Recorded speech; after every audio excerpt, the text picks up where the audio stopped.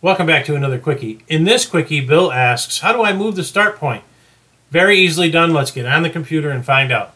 First thing you're going to do is take a shape like this. I know that looks like the Pac-Man ghost. That was just done unintentionally, but it works good for this exercise. So, you've got a vector. The green dot's over here. You want to move it to, say, over here on the bottom. How do you go about that? Let me show you. Click on the node editor tool over here on the left. And now you can see you have the green node and all these black ones in here. And by the way, I am colorblind, so when I say it's green, I believe it's green.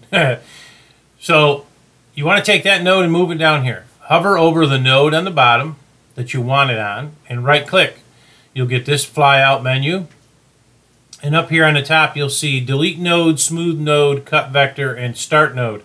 If you left click start node, it moves the green start position to down here now. That's okay. Now suppose you wanted to move it back up here, but you wanted it in a spot that did not have a node to choose from.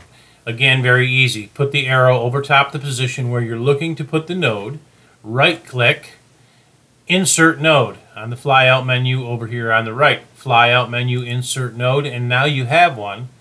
Same thing as before.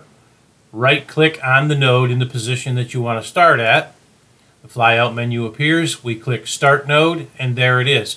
So that's all there is to it, Bill. I hope that helped you, and I hope to help everybody else out there. So there you have it, folks. That's how you move the start point, move the nodes around so that you can start wherever you want to on your project.